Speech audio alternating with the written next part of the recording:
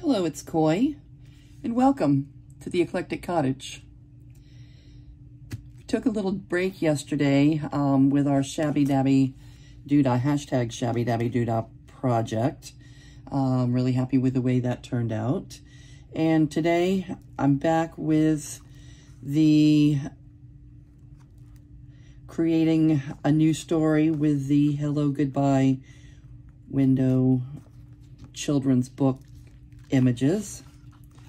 And this is where we left off. We decided that there's going to be 3 pages to our little mini story, our little mini book, and it's going to be 3 pockets with a front and a back. Page 2 is a front and a back, and page 3 is a nighttime Casa Grande with a front and the back. And trying to figure out how to connect them, I think I've come up with an idea. I think if we hinge them together, so I would need a hinge here. How many would we need? 2 hinges. We would only need 2 hinges. Hinge them the first and second page together and the second and third page together. And then there's all the scraps. We might try to find something to do with the scraps, but one thing that we can start with is using the scraps for the hinges. Let's see if we can find one that'll do.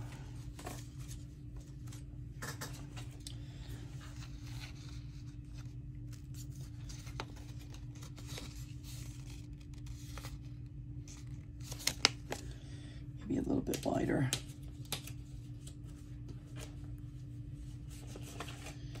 Okay, let's use this one.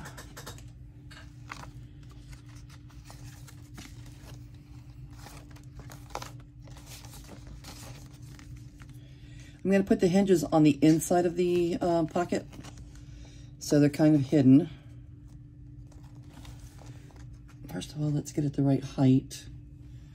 Where's the blue scissors? Here they are.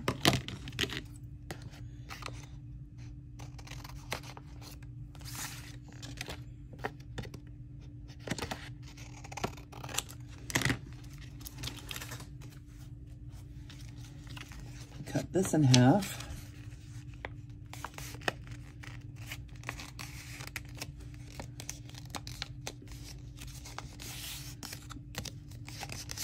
I'm not measuring. It doesn't have to be perfect. It can be perfectly imperfect.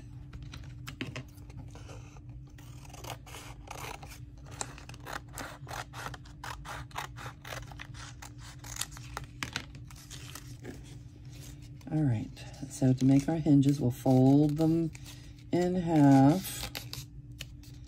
I haven't tried this out, so I'm hoping that what I'm envisioning will work.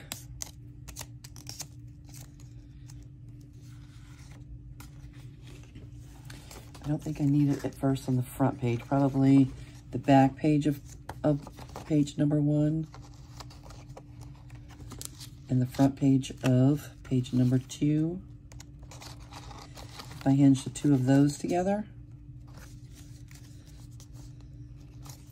let's make this a little bit shorter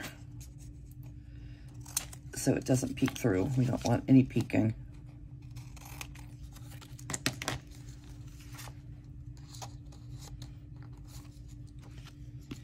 Okay, I put a little H on all the sides that would get the hinging so I don't get confused. I want them all on the left-hand side, so H, H. Make sure I have them all laid out right. H, H.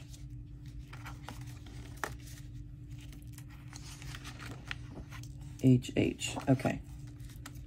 All right, so the back page of page 1 and the front page of page 2, right?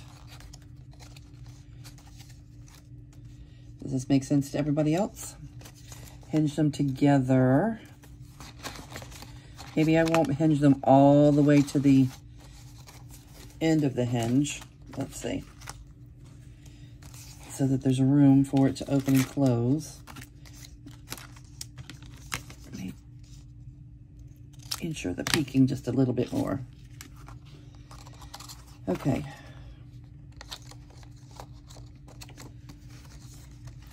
Yeah, if we put the hinge on the outside, it'll cover up too much of the page. So I figured we would just hinge from the inside.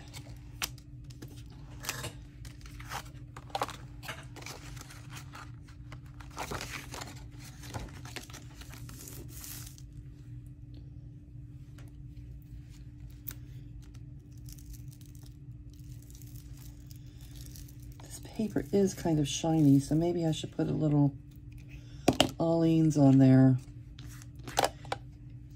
and not count strictly on the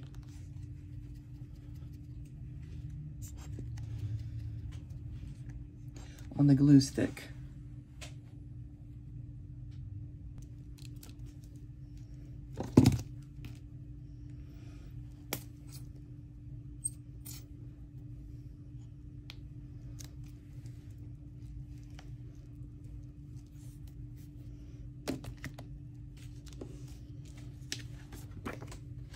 Okay,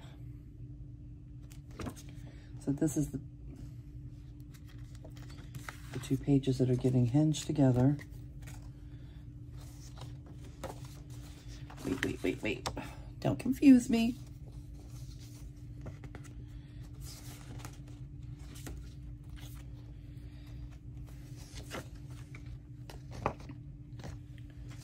Okay, so like this. And I don't think I'm going to put it all the way to the fold.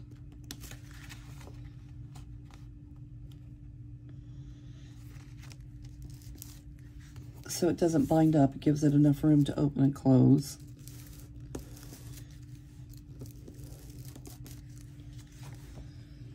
All right. So these two would be together.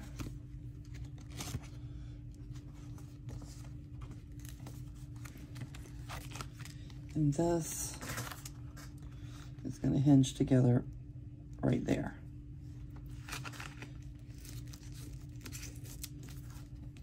Again, I have not tried this. This is just a concept at this point. Hopefully it works out just fine. I think I like the hinge. I like the paper. It's nice and thick, so it should work out well for the hinge. And if I leave just a little gap, should have plenty of room to open and close. All right.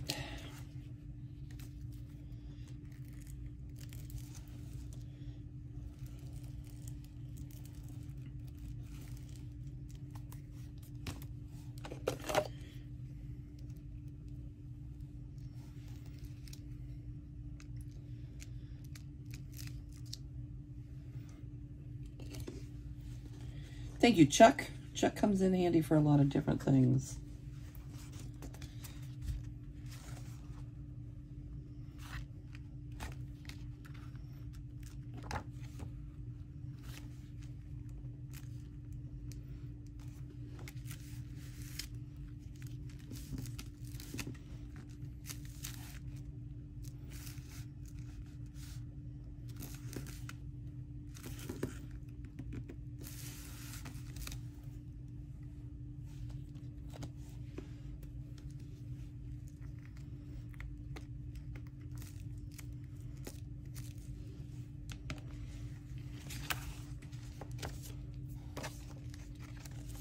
Okay, I'm thinking it might work. Then we'll just, when we glue those two together to become a pocket, they'll be page 1. These two together to make the pocket, they'll be page 2. All right, good. I think it's good. All right, and now this page. All right, so these two need to go together.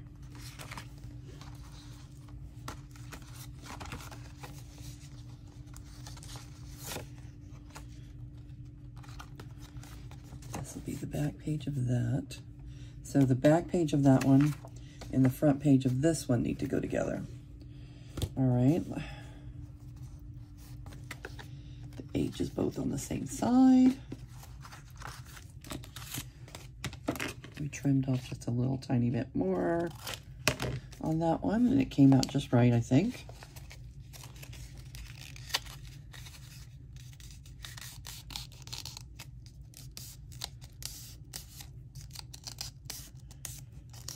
All right, fingers crossed that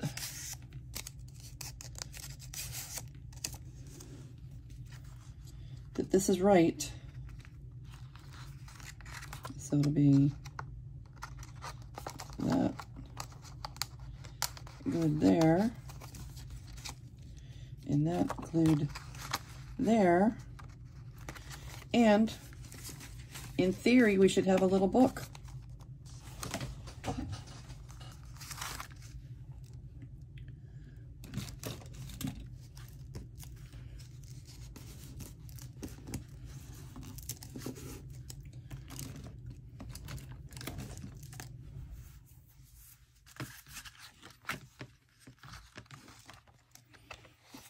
Do this one first. So it's going to get glued. There's my H. It's going to get glued there.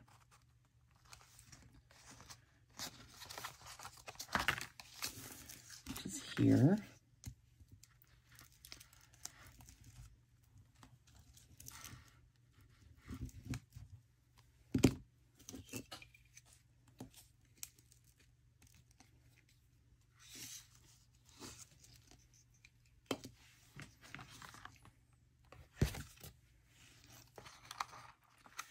And we're not going all the way to the crease.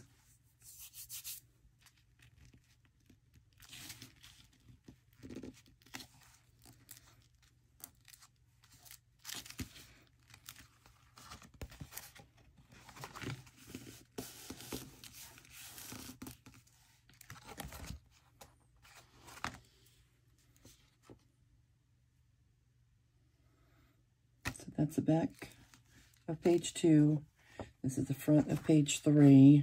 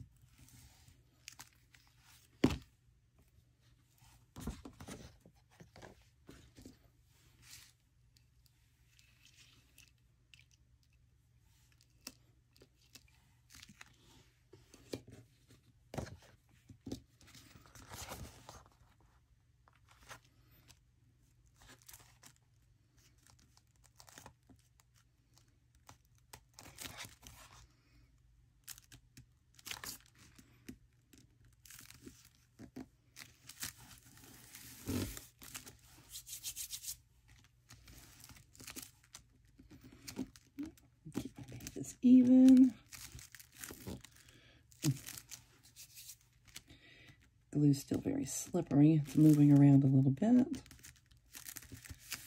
Okay.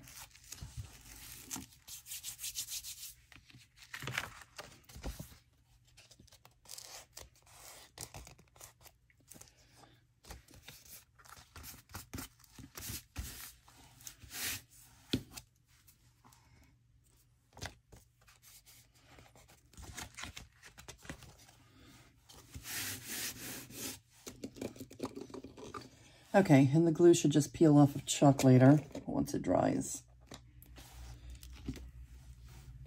Okay, we're going to wait for the glue to dry, and then we're going to glue the 3 pages together.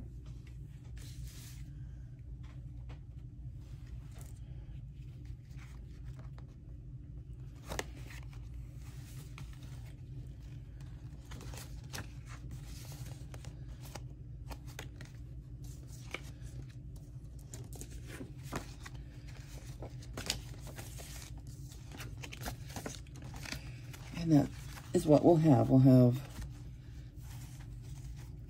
glue these together. That'll be a pocket there. glue these two together. It'll be a pocket there, and these two together. It'll have page 3, a pocket there. All right, I think we have it.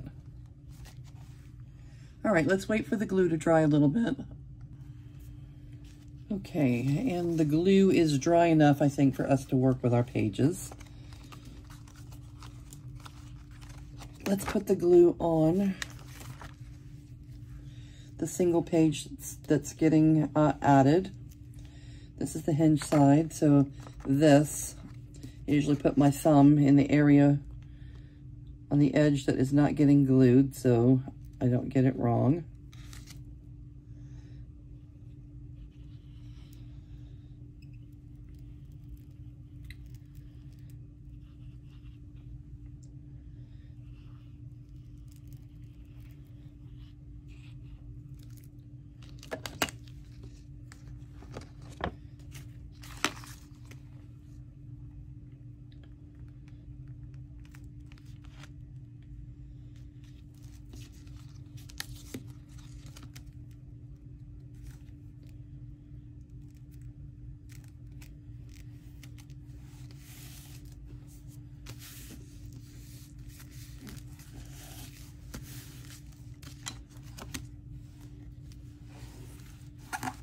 All right, and that's page number 1.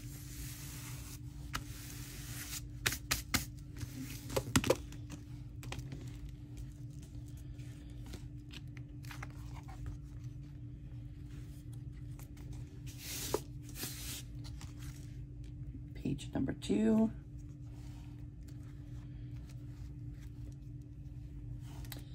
This is the side that is not getting glue.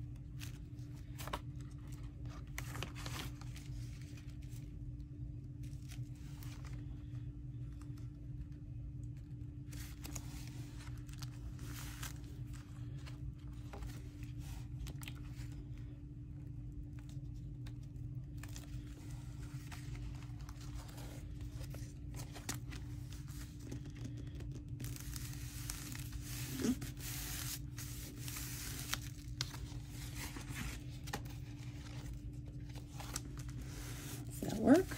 Yeah. Now we have 2 pages, 2 pockets, and the 3rd one.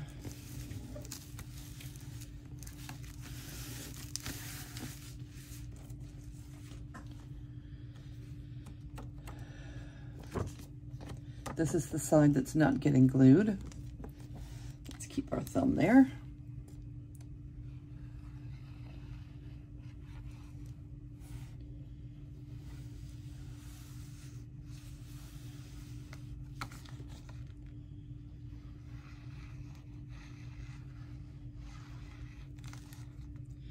That's a Gail Augustinelli thing.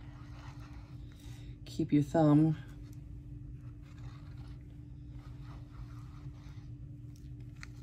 and I know that Gail didn't invent that, but that's where I got inspired to keep my thumb on the side that's not being glued down. All we're doing in this community with this kind of art project is recycling ideas that people have been using for ages. And I don't think anybody should be out there feeling like they invented the theory, because with all the years that it's been being done, obviously someone else has come before you, and that's fine. That's what we're doing. We're recycling the ideas. However, our inspiration comes from people who we see. There might be 10 people doing it besides Gail, but Gail's the one that I see doing it, the one that I hear saying it every time.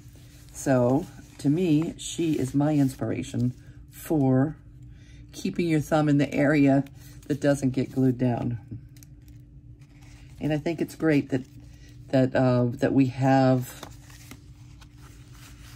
folks out there to offer us inspiration.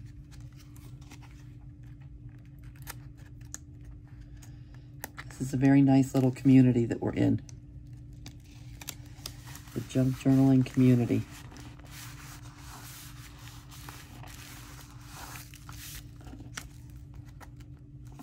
Okay.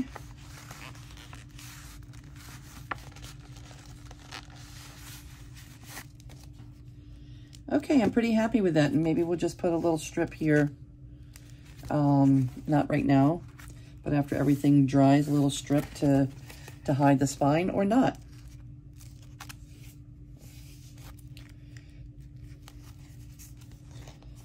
Okay, I'm pretty happy with that. And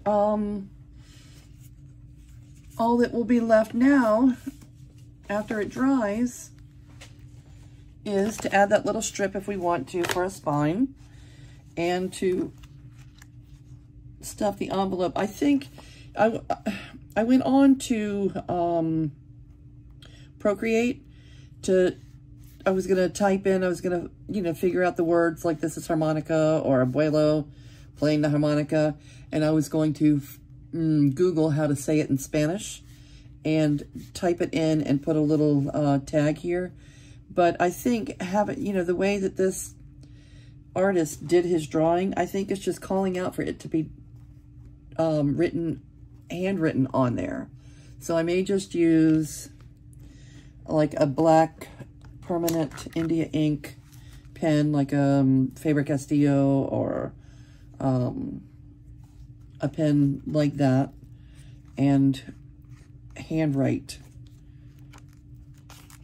the little things for my story. This is abuelo and abuela, and this is mom and dad. How do you say mom and dad in Spanish? I'm going to Google it, so I'm going to have to take Google's word for it unless somebody actually spells it out for me down there in the comments. Mommy and daddy, mommy and puppy. I don't know how you say it, but I'm going to look it up. These two, this is Fun in the Hose. Look at her. Look at this is so funny to me. Grandpa chasing her with the water hose. It's like my my pup Chi-Chi. Chi-Chi loves, it's a love-hate thing with her and the water hose. She wants to be sprayed. She loves to be sprayed. She loves the water, but then she'll always run from it. It's so cute. It's so cute, my polka-dotted puppy. Isn't it amazing how much we love our pets? All right, this, and then this one I think is her sleeping, and this is mom and dad picking her up. Very nice. All right, pockets will get stuffed with these things. All right, I think that's going to do it for me today. I appreciate all of you stopping by and keeping me company. It's so much more fun in the art room when I have you here with me. And I will say goodbye for now, and I will see you real soon.